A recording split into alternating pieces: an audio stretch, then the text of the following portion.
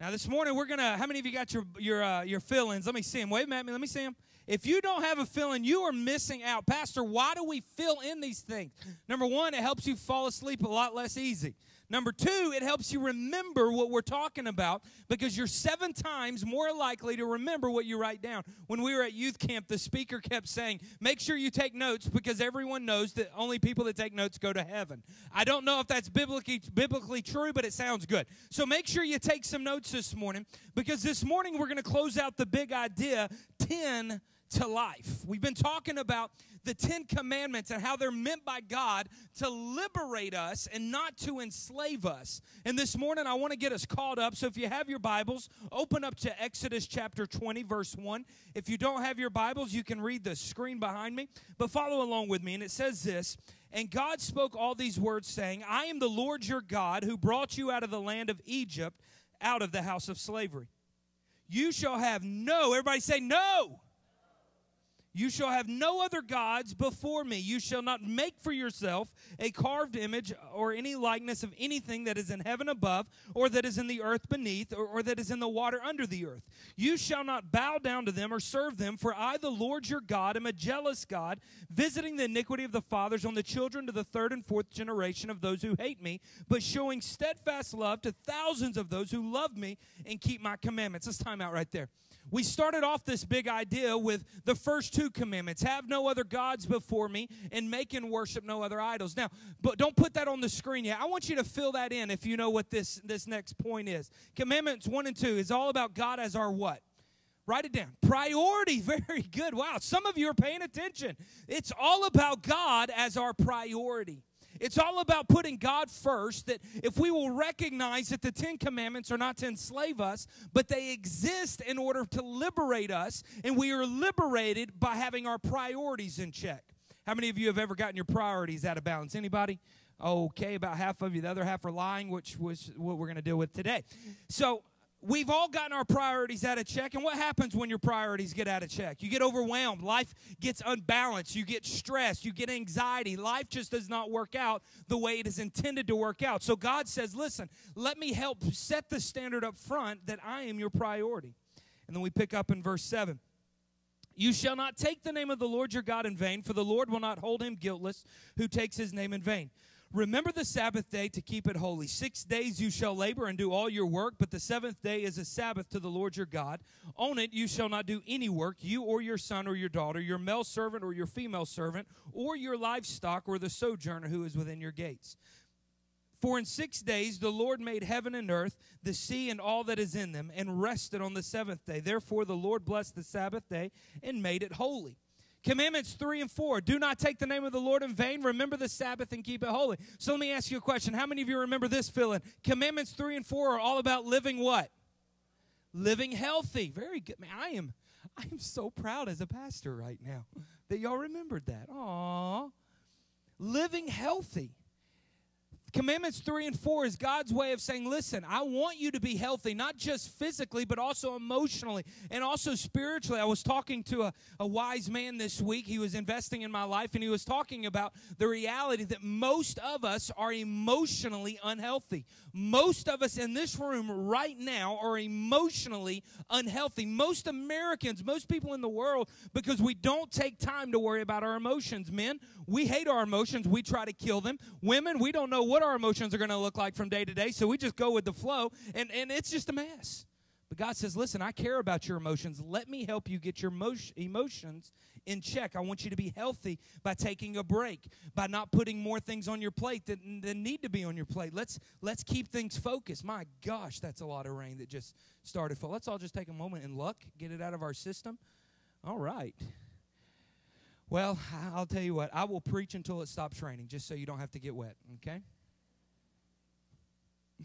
Let's pick up in verse 12. Honor your father and your mother, that your days may be long in the land that the Lord your God has given you. You shall not murder. Commandments 5 and 6 are all about honoring your parents, both under the covering and outside of the covering. It's all about taking that time to honor them and honor them correctly. And then number 6, don't kill nobody. Amen? Amen. That's a good time to say amen when the preacher's asking you if you're planning on killing somebody. Say, so, okay, we're not killing nobody, right? Amen? Okay, good. Commandments 5 and 6, they're all about something particular. What are they about? Respect. I feel like some of you have your notes from last week and you're cheating, but that's okay because it still makes me feel good you remember. Okay? Commandments 5 and 6 are all about respecting your parents and respecting the lives of those around you. Obviously, we're not killers in this room, murderers, but respecting the quality of life, respecting the value of life, and not devaluing people around us. Then last week, we jumped into verse 14. You shall not commit adultery, and you shall not steal. I was amazed. Last week, we had more guests last week than we have in the past year. And we have all these new people show up on a Sunday morning. Maybe you didn't notice, both services had just a ton of guests. We have a huge stack of cards to follow up with people. And I'm sitting there going, of all days to visit the church when we're talking about adultery, fantastic. But what an awesome day it was as God changed lives last week. Last week we talked about adultery and what it means to take something you did not earn. We talked about stealing and what it means to not take things that you did not earn. That there is something about the way God designed things that you were meant to have the things that you earn. Not that he doesn't just bless you with things, but we're not meant to take things that are not ours. Commandments 7 and 8 are all about honor. That we are to honor the things that God has given us and to honor the things that we have earned to be good stewards of it. And today we pick up in verse 16. It says, you shall not bear false witness against your neighbor. You shall not covet your neighbor's house. You shall not covet your neighbor's wife or his male servant or his female servant or his ox or his donkey or anything else that is your neighbor's. Today we're going to unpack this idea about lying and coveting. Sounds fun, right? What a day to come to church. We're talking about lying and coveting.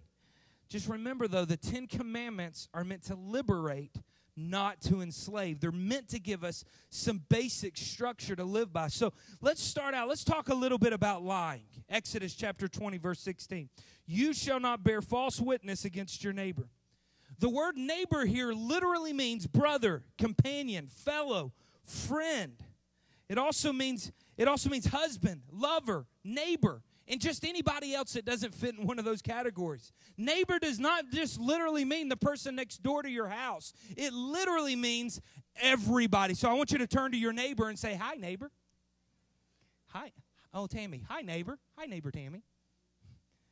Hi, neighbor. Don't want you be my neighbor. How can you not love Mr. Rogers? I mean, any man that changes his shoes on TV and wears a little jacket is just cute as a button. Isn't it funny how throughout life we begin to look at lies in a justifiable way? I want you to do another thing for me because we're about to have a breakthrough right here on a Sunday morning at 9:34. I want you to look your neighbor in the eyes. If you don't know him, it's okay. Just look him in the eyes and say, you are a liar. And then palm slap him. No, I'm just kidding. Don't do that part. Friends, we've all lied, haven't we? We've all told stories, white lies, black lies, green lies. It doesn't matter. We've all lied. And friends, let me tell you something. Lying is not justifiable. There is only one lie in all of creation that is justifiable. Not one, not just one, only one. There's only one lie you can ever tell. Honey, does this make me look fat? Lie! I'll never forget it. We were young. I was dumb. I still am dumb. But I was young and dumb. And newly married. And my wife says, does this make my butt look fat? And I said, no, your butt makes your butt look fat. I know, that was stupid. I got this thing about not lying. Don't ask me what you think unless you want to know the truth. Pastor, does this toupee look good? No. Pastor, how does this look on me? Not good. Don't ask me if you don't want to know. That's the rule in our. Don't ask if you don't want to know. But yet we still justify even those kind of lies, don't we? Honey, do I look fat in that? No. You're beautiful. Don't hurt me. I'm just kidding. You know, this verse is more than just about telling a lie. It has a lot more to do than just lying to people about their looks or lying to people about your job or lying to the police officer about where you really were last night. It has a lot more to do about than just telling lies. It has a lot to do about being a false witness. Let me kind of give you some backstory. See, during biblical times, let's rewind a little bit. They had a little bit of a different structure than we do now. See, nowadays, if you're called into court, say for murder, well, they're going to run DNA tests. They're going to run fingerprinting. They're going to look for witnesses. They're going to look for video. They're going to look in your computer. They're going to find out where you've been. They're going to look at all this different stuff and make a decision. Friends, I want to enlighten you this morning with some truths about history. They did not have DNA testing back then. Are y'all with me this morning? Moses did not have a little brush with dust on it to check fingerprints. So back then they had a different system for finding out the truth. They used the principle of two witnesses. See, it required two individuals speaking the same thing against an individual in order to convict him. It took two people coming together and saying, I know he did it. I saw him do it. It would be like if Pastor Jacob was doing absolutely nothing wrong, but I came in and I said, well, I saw Pastor Jacob shimmy up that tree and he stole a coconut. I don't know where that came from, but let's just go with it. You know, it means nothing. He's not going to get in trouble for that. But if Brother Larry comes in and goes, well, I saw him shimmy up that same tree. And I saw him take that coconut. Now we have two witnesses, and it doesn't matter what he says or anybody else says. There are now two individuals to condemn him for shimmying up that coconut tree and stealing a coconut. All it took was two witnesses. So this is the principle, this is the legal system that they had at that time to convict people of wrongdoing. And we see the same thing happen in the New Testament where they bring Jesus up on charges and they're looking for witnesses to say, did he do it or did he not do it? And he had people that came in and bore false witness and said, yes, I've heard him blaspheme. Yes, I've heard him break the law. Yes, he has broke the law of Moses. And he had these false witnesses come in and convict him. See, the problem is if those individuals are lying or bearing a false witness, then that individual is convicted regardless of the truth. See, a false witness supersedes and erases the truth many times. And bearing false witness, it's about creating a false perception. Did you hear me this morning? Being a false witness means to create a false perception about something or someone. But there's a problem when we start lying and bearing false witness and creating false perceptions about other people. Something happens. First of all, lies proliferate. Now, you may not know what that means, so let me help you this morning. Proliferate means to multiply rapidly. I don't know if you've ever lied, but I know that you have, and you're in denial. So I'll just use me as an example. I've been caught in a lie before. I remember when I was younger, I went through this stage, and I lost my mind, and I became this crazy liar about everything. I was in grade school, and I would lie about my grades, and I would create these elaborate stories. And when my parents began to get close to the truth, I would create more stories and more lies to protect that. And then when they got close to that lie, I would create more lies and more deceit in order to create a false witness, a false perception of who I was and what I was really doing in school. See, lies proliferate. You don't just tell one lie. You have to continue to tell lies and lie after lie after lie. Even little lies are still big lies. Lies grow quickly. They proliferate. Lies are destructive. See, if truth sets people free, then lies create bondage and destruction. Lies set people up for a fall. Lies create a false perception that destroys and hurts people. And there's no better illustration than this than American Idol. How many of you have seen American Idol? Okay, how many of you have seen the episode where those kids get on stage or those young adults get on stage and you're going, ooh, ooh. Y'all know what I'm talking about? Y'all are looking at me like I'm crazy, like y'all don't watch TV. How many of you have seen the episode where they have no talent? Raise your hand. Raise your hand. Raise your hand. Okay. I had a kid in my youth group that went on American Idol. He went to go try out. And I remember him telling us, hey, Pastor, I'm going to go try out. And I remember looking at him, and being that I don't beat around the bush, I said, why? And he said, because I have a gift of singing. And I remember going, no, you don't. And he said, my mama said I can sing. Let me tell you what I've noticed about American Idol. Somewhere in the lines, before those goofballs got on stage and started singing, somewhere down the line was a mama that was lying to them, telling them that they were good. And then they get on American TV, American Idol, and we're watching going, ooh, Jesus, take the wheel. Right? Somewhere down that line, some mama was going, oh, you're so good, honey. Just sing your heart out. It's all about your heart. They'll see beyond the notes. It's about your heart. Bull! You sound bad. Don't get on TV. They put your name under there. Don't do that. It happens every day where we lie and we create a false perception that people in our lives are better than what they are. Or they have a strength in an area that they don't have a strength. And people get set up for failure and destructive things because they have been lied to, both good ways and bad ways. I've also seen young people that in high school or elementary school had teachers that told them that they're not smart enough, that they'll never be good enough. And I remember as they grew and as I became their youth pastor back then, I remember looking at them going, you have such a low self-identity. Why? Because somebody lied to me and said that I was never going to be good enough. Friends, lies can be destructive. They can tear people down. Number 3, lies are rooted in evil. If you're with me this morning, say amen. Lies are rooted in evil. Creating a self-deception, a false perception is truly rooted in evil. See, in John 8:44 it says, this is Jesus talking, it says, you are of your father the devil, and your will is to do your father's desires. He was a murderer from the beginning and does not stand in the truth, because there is no truth in him. When he lies, he speaks out of his own character. Say character. For he is a liar and the father of all lies. Could you imagine Jesus looking at you and going, your daddy's the devil? That's kind of a slap in the face, isn't it?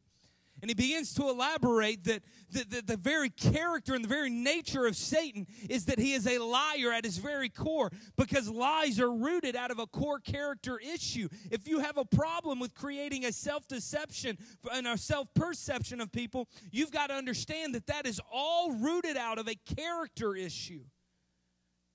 It's really easy to look beyond that commandment and go, Pastor, I'm not a pathological liar. I'm not creating these crazy stories. I had someone in my family that suffered from somewhat of a mental disorder, and she was a pathological liar, a diagnosed pathological liar. And she would meet people, and she would create these elaborate stories of who she was and where she came from and what her life was all about. And I remember looking at her like, you've done lost your mind. And it's easy to look and go, well, that's what liars are all about. But the reality is all of us are liars in some form or some way. It may not be a bold-faced lie that we tell someone, but it could be creating a false perception or a deception of what's really happening in a circumstance or what needs to happen, because it's easier to protect people by creating a false reality. Let me switch gears a little bit this morning. See, the next and the last commandment is the one that kind of wraps everything all up. We're doing 2 commandments at a time because each 2 have something very special in common. And the last commandment, commandment number 10, wraps everything up. It's all about coveting. We go from lying to coveting. And I want to explain to you what that means here in just a moment, but let's look at Scripture. Exodus chapter 20, verse 17. It says, you shall not covet your neighbor's house. You shall not covet your neighbor's wife, or his male servant, or his female servant, or his ox, or his donkey, or anything that is in your neighbor's, or that is your neighbor's. Whew, Pastor, I'm in the clear. I have never wanted someone else's servants. I've never looked at someone and be like, hey, I like that slave you got. Can I borrow them? I've never coveted somebody's ox.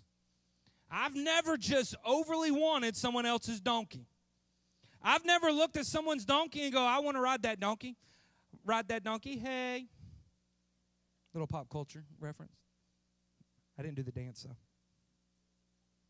So if I haven't wanted your donkey, and I haven't wanted your ox, and I haven't wanted your male servants, and I haven't wanted your female servants, then I must be in the clear, because this doesn't apply to me. Now listen to me. It's always the first and the last thing that we should always pay attention to in every area, because you always lead in with the most important and you always sum up at the end. Are y'all with me this morning? So the first and the last of everything is very important. When you look at Jesus' life, looking at the first thing he did and the last thing he did are important. Looking at the first thing he said versus the last thing he said is always very important. Our kids just went away for a week to spend time with grandma. Thank you, Jesus. And when they left, the first thing we tell them is what's important. The last thing we tell them sums everything else up. The 10 Commandments are no different. So let me bring it in a way that kind of makes sense to us, especially when we're talking about the little things it says not to covet. See, coveting is a very powerful thing. And the first thing that we tend to covet is status. That's what male and female servants are all about. See, in that culture, you had male and female servants once you had the money to purchase them. Once you had established yourself in the clan, in the community enough that you could earn a male servant or a female servant, that you could provide for their needs. See, it wasn't like we see in our history books when it talks about slavery. A male servant and a female servant were taken care of very well. They were taken care of in every way possible. They had all their needs met, but you could only meet their needs once you had your needs met. So when it's talking about your male and female servants, what it's saying is don't covet somebody else's status. I don't know about you, but I've been at a place before in my life where I look at someone and I go, boy, I wish I could be where they're at in life. I wish I could have the things that they have. I wish that I could have success like that person has had success. Come on, I hope I'm not the only one. Maybe you've looked or watched a TV show and you look at someone else's life and you go, wow, I wish I could obtain that kind of status. I wish I could reach that kind of status and have that kind of stuff. I want to be known. I want to be recognized. I want people to know who I am. I want people to recognize who I am when I walk into a place. I want to have people's respect because I've attained status. Number 2, coveting opportunities. When we covet, many times we covet opportunities. How do you figure, Pastor? Well, that's what the ox is all about. See, in biblical times, the ox represented livelihood. You needed an ox in order to till your ground. They didn't have them big John Deere tractors back then. There weren't Kubotas running around planting crops. They had an ox. And they would yoke them together, and they would take a blade, and they would shove it in the ground, and they would allow those ox to drag the land, and they would till the land up using the ox. See, the ox is a way of livelihood. It's looking at somebody and going, well, if I had only had their opportunities. If somebody had given me the kind of opportunities they've given them, maybe I would be at a better place. It's not fair that they were able to go to college and have it all paid for. It's not fair that they were given a great job opportunity. It's not fair that they found someone smart and beautiful and handsome to spend the rest of their life with. It's not fair. I wanted that opportunity. I wish that I could have been given that opportunity. Come on, God, why would you give them that and not me? Coveting is looking at someone else's job and saying, I wish I had their job. I wish I had their career. I wish I could do what they're doing. Come on, we've all done it. We've all thought it. Maybe you've been at a place in life. Maybe you've had a friend where you look at their job and you look at their livelihood and you look at what things God has blessed them with and you've coveted their opportunities. Number 3. Y'all still with me? Say amen. All right. Number 3. Coveting rewards. In this verse of Scripture, it uses the word donkey.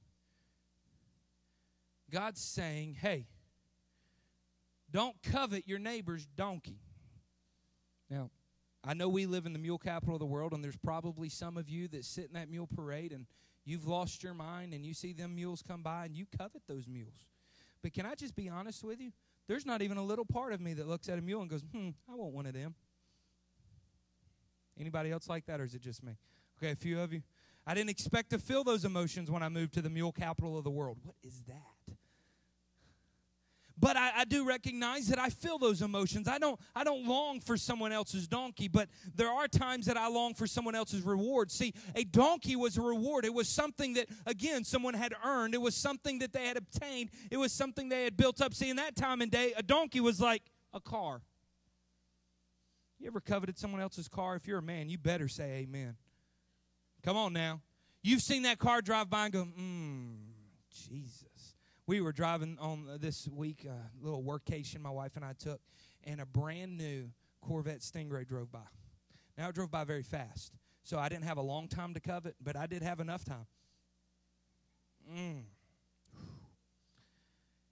You know, the reality is that every one of us at some point or another have coveted someone else's reward, something that they've obtained in their life. My wife has a statement she shares with me often, and it's a powerful statement. Don't judge your present based off someone else's experiences. When you look at someone and maybe they're at a different place in life, maybe they've worked longer than you have, maybe they're retired. See, there's times that I get jealous of the retired people. Pastor Jacob says he wishes he could go to the primetime luncheons. Let me tell you, it's bad for you. Because when you sit around and you get to talk to people that have lived their life and now they're being able to live out some of their dreams, and they're not having to go to work every day, and they're not having to deal with all kinds of difficult people, and they're just loving life, hanging out with their spouse or whatever they're doing. And I just kind of look at that and go, ooh, I want that. I'm not going to lie to you. Every time I hear about the Heidel's jumping in their RV and taking off somewhere, I covet. I mean, they're sinful. I'm not going to lie to you. Oh, take me.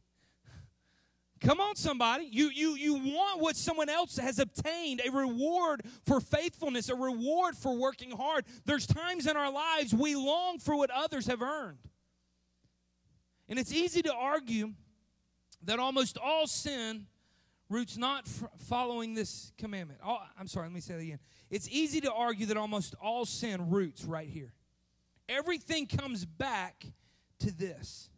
Since the fall of man, even before the fall of man, as the Bible teaches us that Satan was in the throne room of heaven and he would stand in front of the glory of God and the light would shine through him, and that's a message in itself. He began to get prideful and arrogant. He began to covet. He began to think that he was better than himself and long for the worship that God was receiving. Every sin roots back to coveting. And since the fall of man, all of us at our very core feel drawn to things that are evil. Every single one of you at the sound of my voice are naturally drawn to things that are evil. Well, Pastor, I'm not out there doing witchcraft, and I'm not out doing like crazy stuff.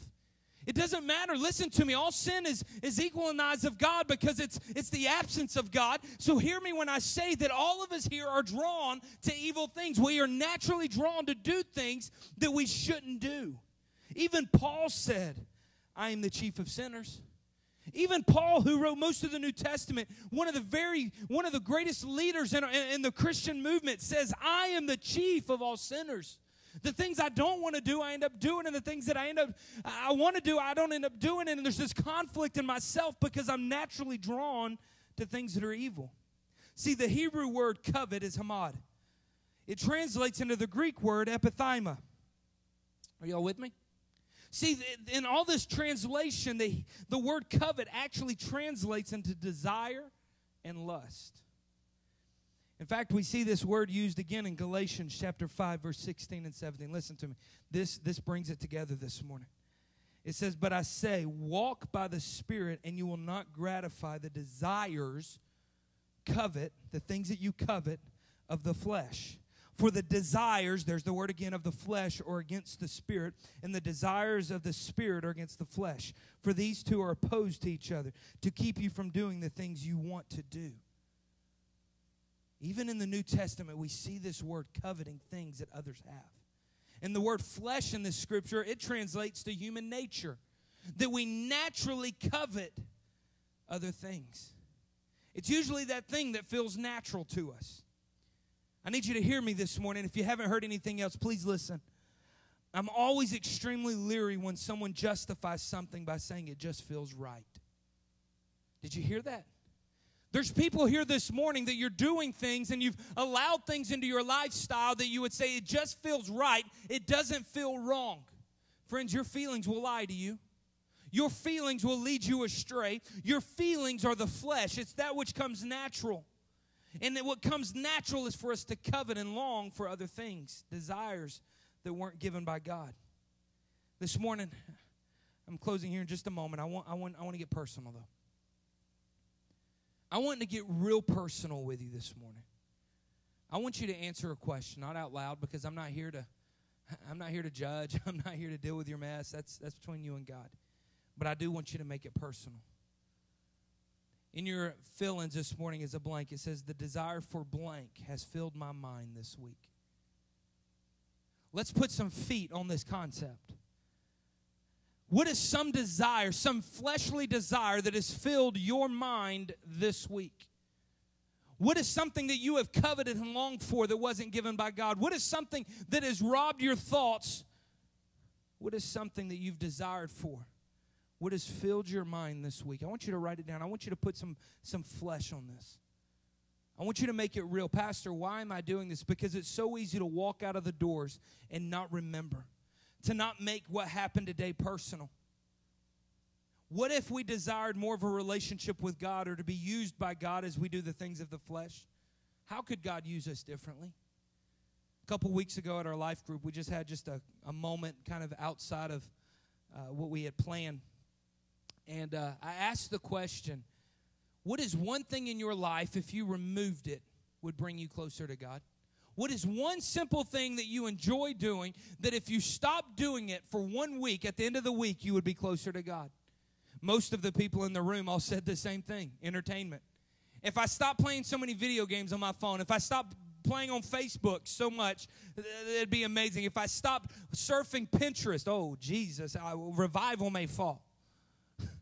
And so I said at the end, why don't we just do something crazy and for 1 week remove those things that stand in the way. Remove those things that distract. Remove those things that make us lust. Remove those things that make us want. Remove those things that make us covet.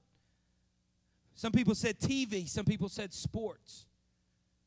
I don't know about you, but one of the reasons in our house, and again, this is not judgmental in any way, but we got rid of cable in our house for 2 reasons. Number one, there was a lot of filth that was just coming in, and I couldn't stop it because it was on commercials. We could be watching a clean TV show for kids, and next thing you know, lingerie commercials are on. So I said, we're done. We just do internet TV, no commercials.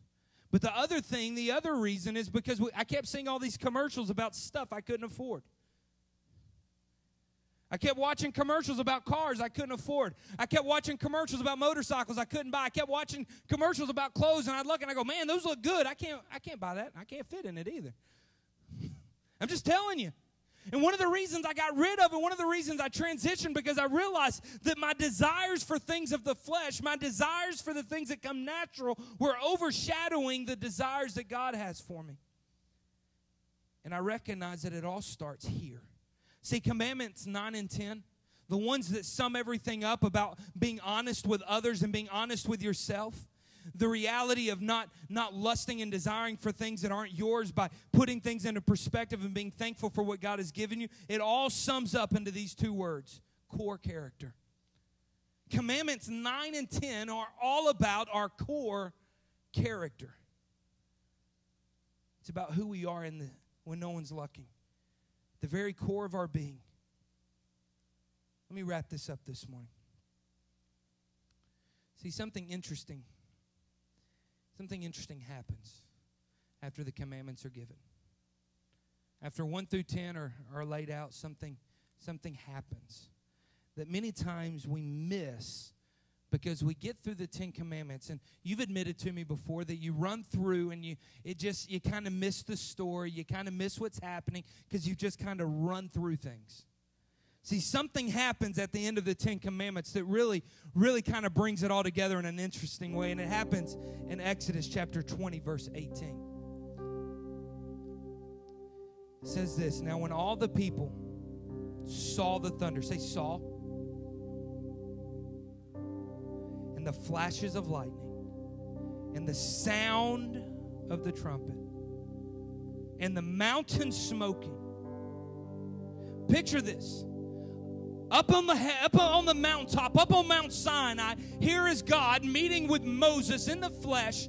Here is God showing up with lightning and thunder, and there's smoke on the mountain. And here's a group of people that have hidden away from God, that have been lost in Egypt, have been in slavery, who have lost their minds, a whole generation that has never known the power of God. Here they are standing on the mountain, seeing what God is doing.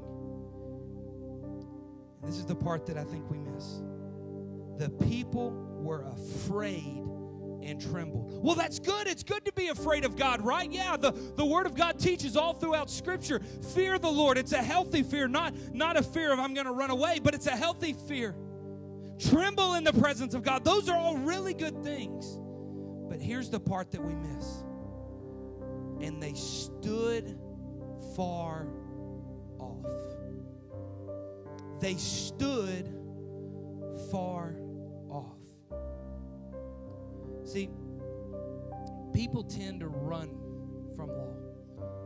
They tend to run from the things that are going to protect them. It makes no sense, but it's the reality of who we are as a people. People tend to run from the law. Friends, let me tell you about the 10 Commandments.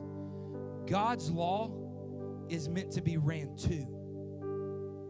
God's law is not meant to be ran from. It's not meant to stand far off. It's meant to be ran to.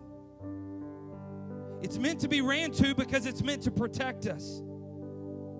Let me show you another way of looking at it, especially if you're a man in the house, you're going to really gravitate towards this. Imagine if on this stage I had a box. And in that box is everything that you need to protect your family in a crisis situation.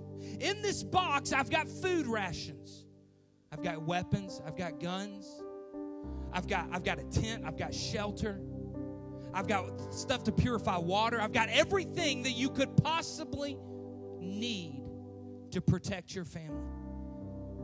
And if in a moment's notice crisis struck, which one of you would not run up and embrace this box that has everything you need to protect you?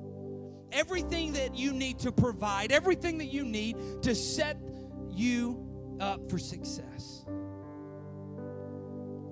See, that's what the 10 Commandments are. Hey, could you turn that piano down for me? It's all about setting you up for success. It's all about protecting you. It's all about taking the things that you need and liberating you from them, with them. See, the 10 Commandments are not to enslave us. They're to liberate us. They're to set us up for success. They're to give us everything that we need. They're to keep our thoughts grounded and our eyes focused on what's truth. But see, so many times we're like the Israelites at the bottom of the mountain, and we're standing far off. I know God wants me to do this, and I know that God wants me to go here, and I know that God wants me to lay this at the foot of the cross. I know that God wants me to change this area of my life, but I'm going to stand far off. I know what the 10 Commandments, I know what the law says, but if I stand far off, I don't have to deal with it. Friends, I want to ask you two very honest and difficult questions this morning. First one is, what law are you avoiding? Which one of the laws are you avoiding? Maybe it's beyond the 10 Commandments. Maybe God has given you a conviction about something. You've justified it. You've avoided it. You've stood far off. But God has said, this is wrong for you. I don't want you to do this. This needs to change in your life. I need you to listen to me. But instead, we avoid it. The second thing I want to ask you is, what part of your core character is in question today?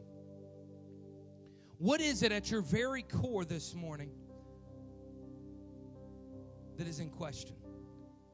Maybe this morning you struggle with lying.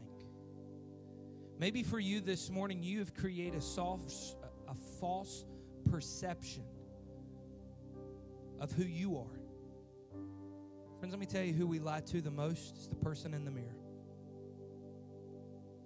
The person we lie to the most is the one we look at every morning, and we convince ourselves that we're somebody we're not. Maybe this morning you're struggling with a false perception that you've created. Maybe this morning your heart is struggling with coveting. There's just a lack of contentment. There's a lack of thankfulness. There's this constant desire to have what is not yours. See, these two issues deal with the very core of who we are as men and women, as husbands, as fathers, as moms, as dads, as followers of Christ. It has to do with our very core. So what part of your core character needs some work today? With every head bowed and every eye closed, I'm done.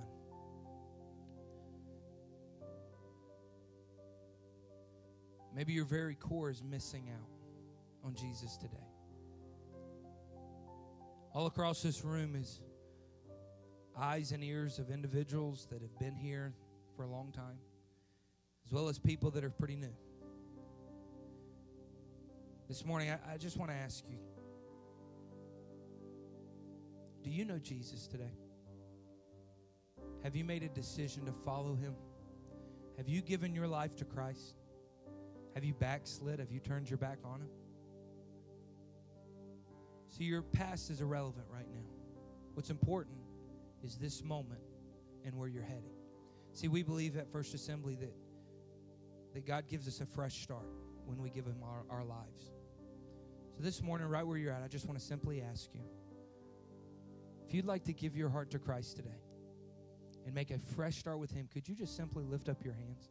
Doesn't mean you lift up a hand. It doesn't mean you join the church. Yeah, I see your hand, buddy. Who else? Who else would say, Pastor, that's me? I see your hand over there. Who else? Pastor, today I want to give my heart to Christ. Today I want to make a fresh start with Him. Can we pray that prayer together today? Dear Jesus, today I give you my life. Help me to make a fresh start, to trust you with my life.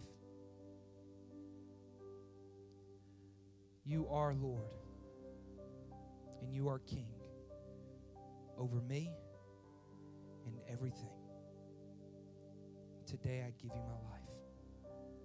In Jesus' name. With every head bowed and every eye closed, let me ask you another question. I just want to ask it in a very simple way. But if you feel the Holy Spirit's dealing with your heart on any of the issues we talked about today, I want you to make a faith response. What does that mean? It means I want you to do something with it. Not just sit back and think about it. I want you to do something with it. And this morning, I'm going to ask you just to do something little. See, the big thing is we need to change some areas of our lives, every one of us. But this morning, if you feel the Holy Spirit tugging on your heart in one of these areas that we talked about today, just lift your hand up and just put it up. Just hold it up. Come on. All over the place. Who else? Who else? Who else? Who else? Oh, good. Come on. Come on. All right. Pastor, why is my hand up? Am I asking a question? No, you're surrendering. It's symbolic of I'm surrendering. Just like when a child comes up and puts his hands up and says, hold me. They're surrendering themselves. They're no longer in control. They're in your control. And in the same way this morning, we're symbolically saying, I surrender my core character to you, Father. And today I pray that you would stir every one of us, that you would protect our minds from the lies that we tell ourselves, that you would provoke and stretch us, that you would do what only you can, that you would challenge us this morning. That God, when we walk out of this place, that we would learn to be thankful for what you've given us and not to long for what is not ours, that we would create the very reality, we would live in the reality that you've given us, that we would grow where we're planted, that we would become the men and women of God that you've created us to be, nothing more, nothing less. Father, today I pray that you would just stir and provoke us. God, I pray that you would challenge us to be honest with those around us as well as ourselves, that we would be the most honest with us. When we look in the mirror, that we would deal with the things that are there. Father, and that we would honor those that you have blessed, and we would respect and be thankful for the way you've blessed us. Father, today I thank you for what you've done in this place and the lives that have been changed, the way you've provoked, the way you've encouraged, the way you've stretched us. God, I thank you that we were able to come together and worship you today, that we don't have to hide in a back room and in fear, but we can come and we can declare that, God, you truly are worthy of the praise, and you truly are, you can have all of us. God, that our time together today has been incense to your throne, that our praise and our declaration, our shout, God, it's been praise to your throne. Father, today we give you the glory. Today we give you the honor, and for the rest of our lives. It's in Jesus' mighty, his holy and perfect name we pray. Amen and amen. Can you just thank him this morning for what all he's